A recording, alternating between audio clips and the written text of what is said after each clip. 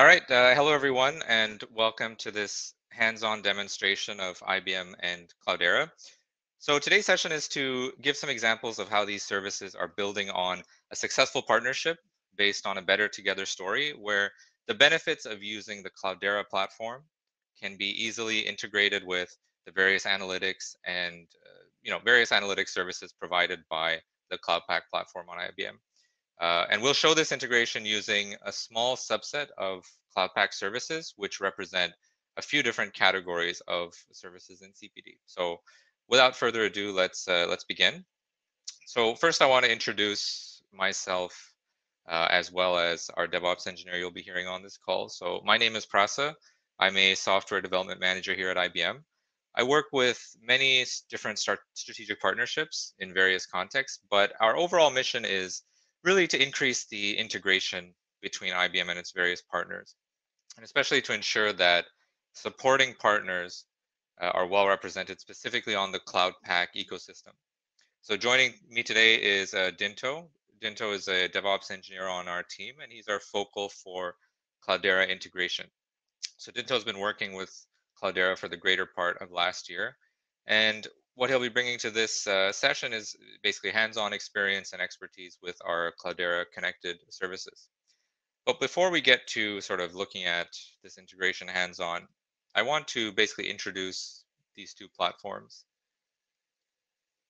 So Cloudera itself. So Cloudera is an enterprise data management system that makes significant use of Apache Hadoop. Cloudera is essentially it provides a scalable, flexible system that makes it easy to manage high volumes of data and different varieties of data at an enterprise scale.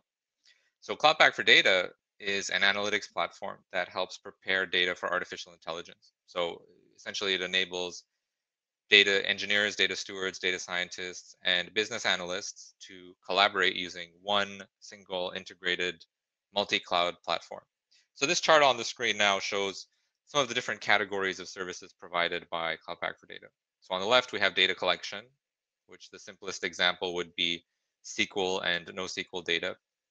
But it can also be extended to, for example, event streaming, streaming analytics. And many of these different services are actually bundled within Cloud Pak for Data itself as add-ons.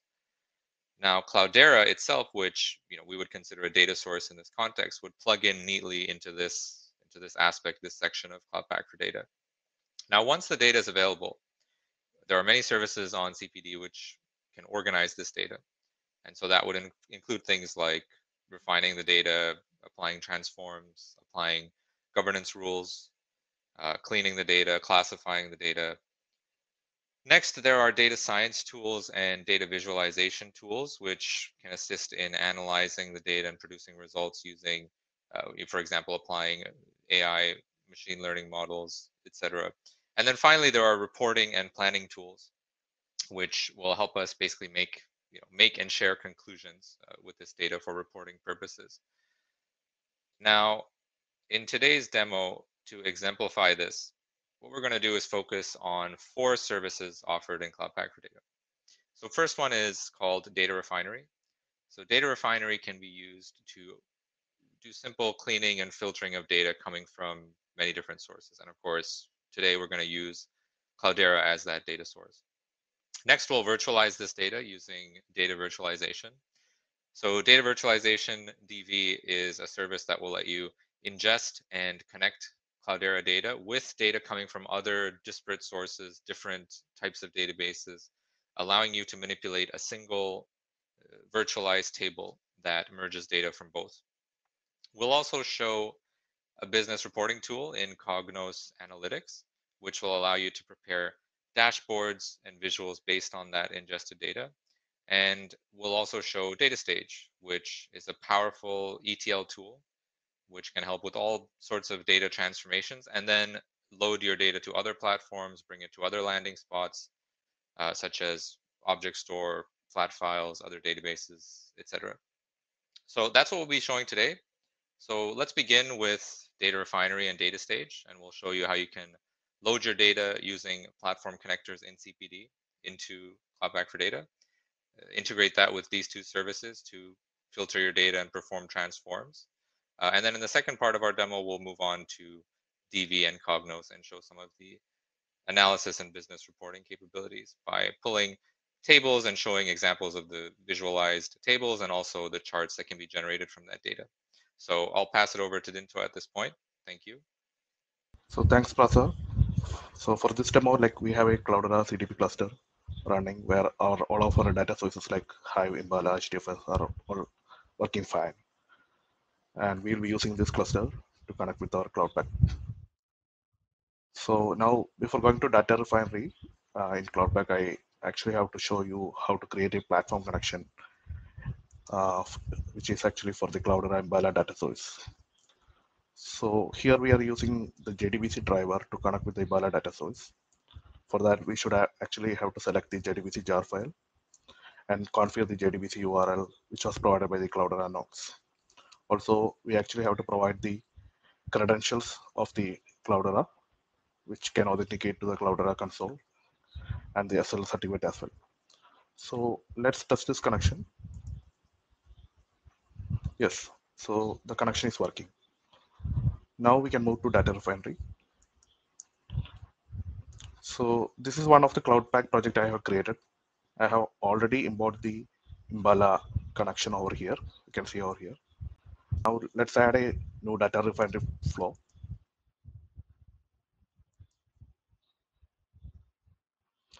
Now select the Imbala connection from the connection list, already preloaded in the Go Data database.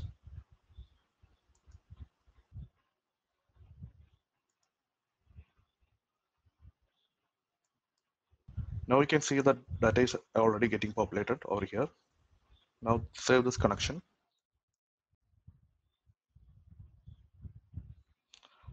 Next, we can add a new step of data operation over here. Let's use the remove duplicates option, which is already over here, and select the product number column and click apply for it. Now we can see the output over here where we can say that the duplicates have been already removed from the products number column. Similarly, we can do a lot of data operations here. Yeah, that's all about data refinery. Now let's move to data stage. Here's the data stage flow I am explaining today. In this, I'm using the Imbala JDBC connection as the source. Data will flow through a sort filter, which is already configured over here. I'm using the product color column as the sort key here, and the output is actually targeted to the cost bucket as an object. So let's try to compile and run this flow.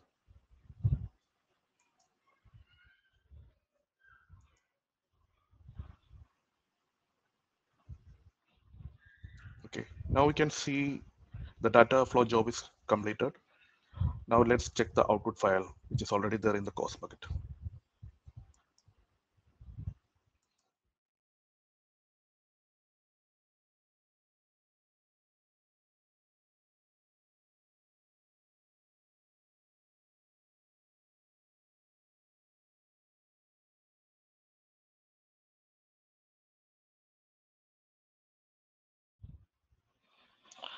Now we can see that the product column is actually got sorted.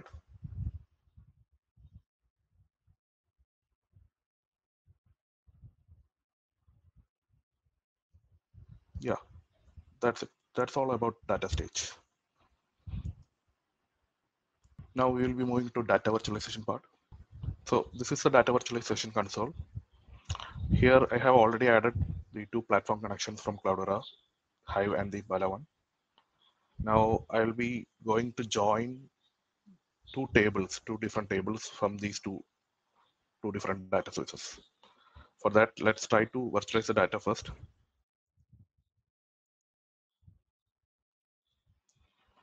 I'm adding the products table from Hive and sales table from Bala to the cart for the virtualization.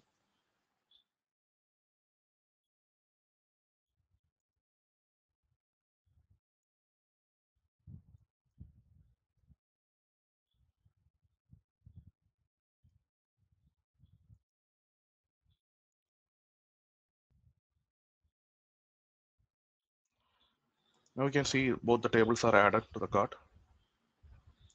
Now we'll try to virtualize it.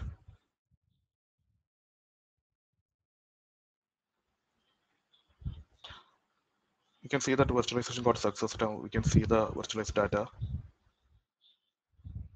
Now we can select both these tables and click join. Now we need to connect both these tables using a join key. So let's use the product number in both the tables as the join key. Now we can remove the unwanted columns that is on the join view.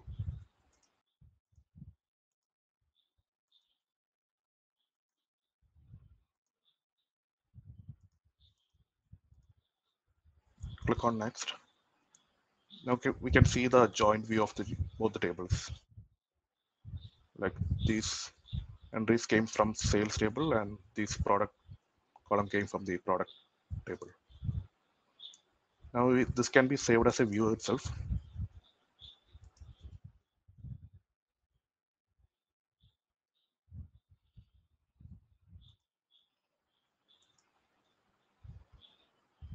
Yeah, that's all about data virtualization.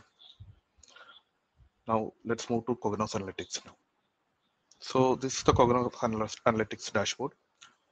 So here we'll be creating the dashboards for our data sources. So first thing here is to create a connection to our data source. I have already created a Bala connection over here. Let's test this connection.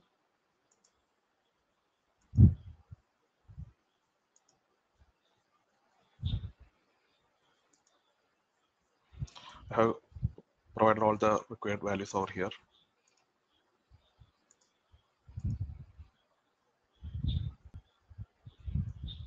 Yes, it's working. So now let's try to create a data module using the Simbala connection.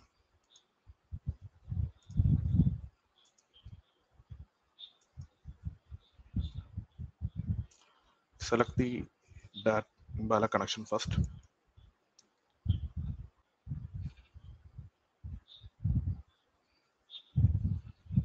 Now we can select the database over here.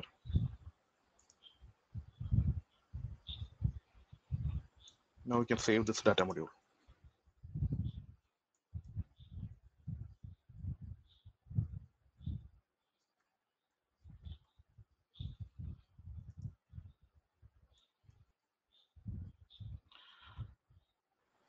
Now we can go ahead and create the dashboard. Select a proper layout.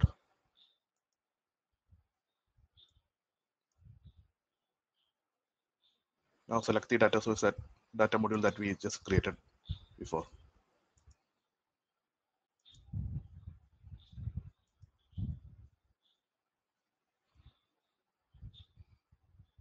Now you can drag the columns to the dashboard, as well as you can create the visualizations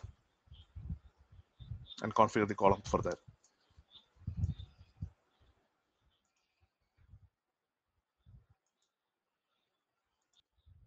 That's how we design the dashboards. Yeah, that's all about the Cognos dashboards. Thanks everyone. Now I'm passing back to Prasa. All right, thank you, Dinto. Thank you for showing these different hands-on examples, and thank you everyone for listening to the session. So of course, this is just a simple, example that just touches the surface of some of these capabilities that are available in CP4D. But I hope that these examples at least show the simplicity of connecting, different service types to Cloudera data sources, and also, a number of other data sources beyond that as well. So again, I want to thank Dinto for participating, and again, thank you all very much for listening.